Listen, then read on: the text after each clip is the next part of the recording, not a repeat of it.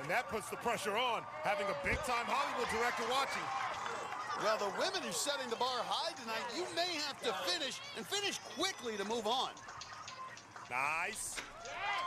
Right through off the hook. Now Beehive was a pole vaulter at the University of Nebraska, just missed out on the Olympic team.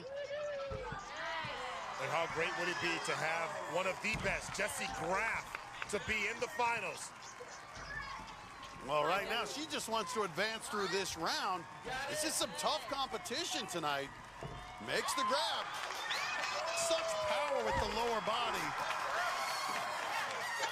Now on burn rubber. And Akbar, in the 23 times she's been on a Ninja Warrior course, she's only fallen on a balance obstacle once. She's got a bound. Come on, go through. Nice, look at that. Jessie's mom was worried about that one.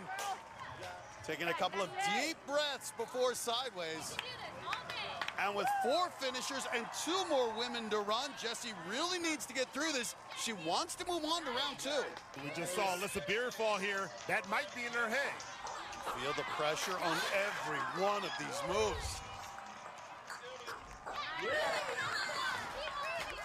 Great job generating power with those hips. Get up and allow those hand placements simultaneously, front and back. Man, I am so nervous for Jessie Graff right now. Good job. One more. Oh, got it. Gotta get that dismount. Jessie Graff back to battle the warped wall.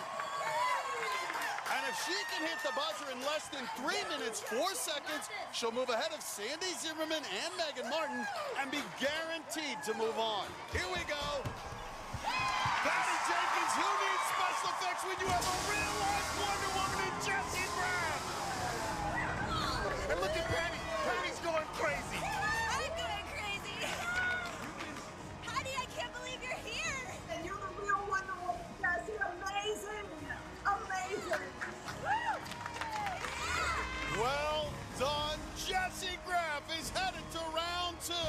Boy, I tell you, Jessie looked like a superhero flying through this course, and even with the pressure on, she got the buzzer when she needed it. And we're gonna see her in round 2.